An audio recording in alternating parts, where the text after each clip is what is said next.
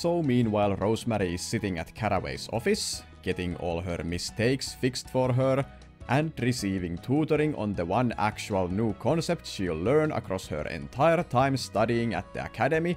Parsley is busy banging away at the forge. Thanks for letting me use this station for my Everything Hours project. Oh, of course. I'm glad you're, making what is that? No, it's not anything yet. Just bothering some metal to get my hammer used to this forge. To reiterate, Parsley is currently busy literally wasting her time with nothing.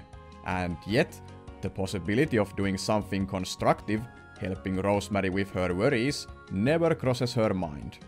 Anyway, to spice up her Everything Hours, the teacher comes to Parsley with a special mission. I have an important job for you. What you need?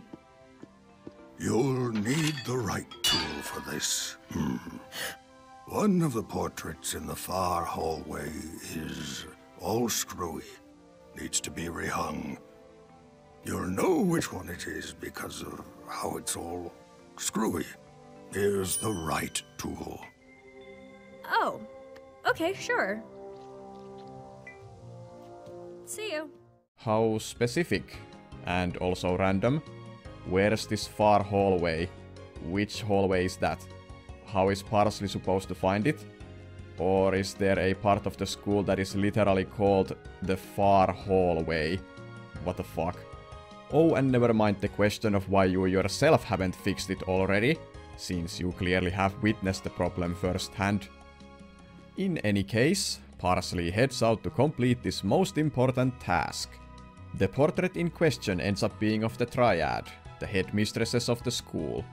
Curiously, the characters in the portrait shift position as the frame tilts. Because Harry Potter, I guess? And as a side note, because I can't imagine where else to mention this, the very existence of the Triad is an unnecessarily muddled concept. Clearly, there's something funky going on with them. They look similar enough to be related, but it's never clearly stated.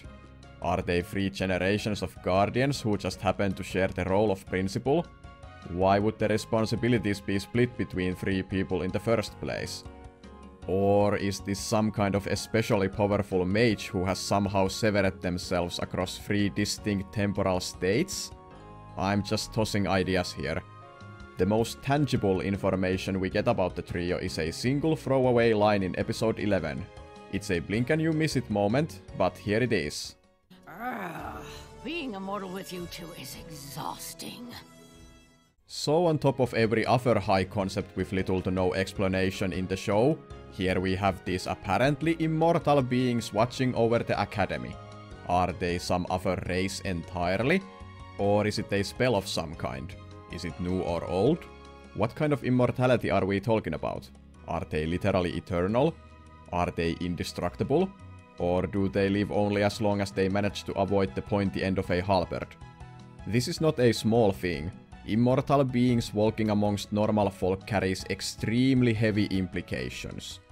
Think of the wealth of knowledge and experience one could accumulate. How much prosperity or chaos one could spread with this kind of power. None of these implications are brought up. Whimsy for the sake of whimsy is the best faith interpretation there is. The Triad are just there. Sometimes.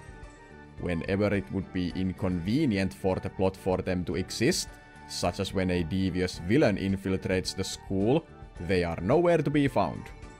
Much like the portrait itself, they are needlessly complicated, useless decoration. They are barely characters. I mean, for fuck's sake, we never even learned the trio's actual names.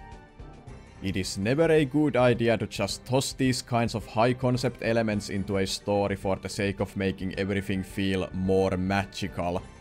Things like this are prime fodder for theory crafting, sure, but that is not the point of storytelling, having the audience write the story for you. It is the author's duty to tell their story, to explain how their worlds and characters and fantastical concepts work, to have it make sense. Simply dumping everything and anything from the storytelling spice cabinet into the narrative gravy will only result in unpalatable sludge. More often than not, simplicity is the most effective starting point for any author. Just focus on the immediate story you truly wish to communicate.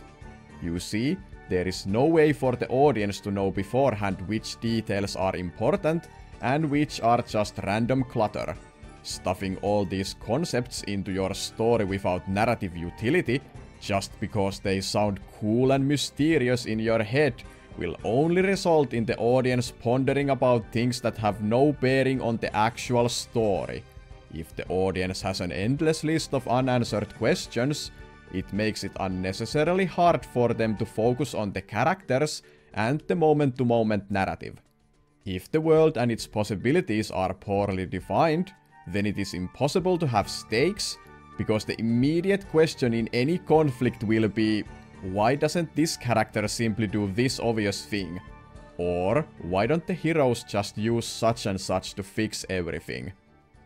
If the Triad are immortal guardians, then why aren't they constantly on the field, saving innocent lives, fighting the good fight, protecting the land from any and all threats? The only logical reason is that they are either idiots, lazy, or selfish. And I'm sure that is not the author's intent, yet here we are. But of course, this line of reasoning only applies if your audience has their IQ above room temperature. If you believe your audience to be drooling dumbfucks, then you can obviously ignore everything I just said and just keep slamming your face against the keyboard. Now steering back from the side tangent, Parsley fixes up the tilted portrait by clinking the frame with a hammer, instead of the classic method of just straightening it. But hey, she was given a hammer, gotta use it for something. But in a surprising twist of fate, a trapdoor suddenly opens up and swallows Parsley in a bottomless pit, never to be seen again.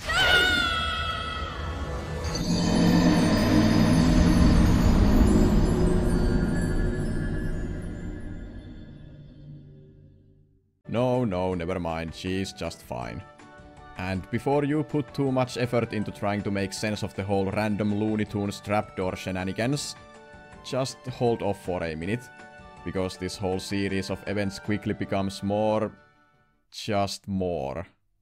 So on this random hallway, there is a trapdoor that leads into a pit, that leads into a set of catacombs, that leads into a tunnel, that leads into a cave full of fluorescent parasects, that leads to a door that needs to be opened by inserting a pole into a hole next to the door, that eventually leads into a storage room, that leads into a crawl space that has a set of nails, which after getting hammered, open up a door that leads back into the forge. What the hell was that? And in case you are wondering, no, that is it. I swear I didn't leave anything out. But the same cannot be said about the show. All this to hang a picture. We escaped the dungeon, we found our way out of that bizarro broom closet, we solved a dozen riddles for the grog mob, saved a hornet's marriage, climbed walls, climbed between walls. What are you talking about? That never happened. So let me lay this out.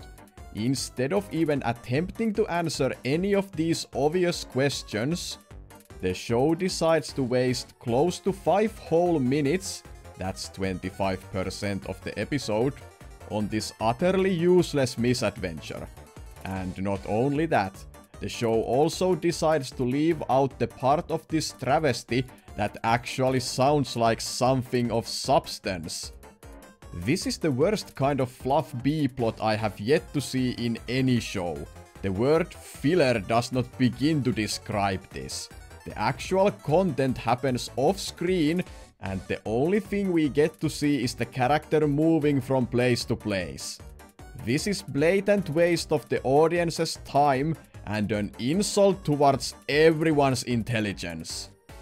I cannot fathom how something like this makes it into any finished product. At no point of production, not while writing, storyboarding, animating, voice acting, no one in the team questioned any of this. No one pointed out how none of this makes sense, or that half the plot is missing. This kind of aimless bumbling is the first thing to get axed from any script, provided the author cares to do even a single redraft. But in the name of fairness, there must be something the writers are going for. In their mind, surely there must be some utility to this subplot. What is the takeaway here? That was a test. Good job. You passed. Wait, what was the test? I've been lost for hours. You could say that. Or you could say you've been excelling at the use of one tool for hours. A dinky little mallet? So apparently, Parsley needed to learn this important lesson. The lesson that you can in fact use a tool in more ways than one. The fact that you can shove a stick into a hole, you can use a hook to climb, and you can, indeed, hammer down nails with a literal hammer. This is a show made by adults, for adults. And that is highly presumptuous from the teacher, isn't it? Just assuming that Parsley wouldn't be already enlightened about all the wonderful uses for a dinky little mallet. When was it implied that she wouldn't be proficient with any kind of tool? What's the logic here? Or was it because she nearly orgasmed by the sight of those beefy hammers? Was the whole reason for this exercise so that Parsley grew to appreciate tiny wimpier tools, instead of lusting after meaty mazes? Take that as you wish. Whoa, Parsley, have you been rolling in mulch? Funny story, actually. I'll tell you what's funny. The writers had vastly more organic way of implying Caraway's past and identity in the same episode no less, and still they decided to approach the matter with all the finesse of a mallet to the face.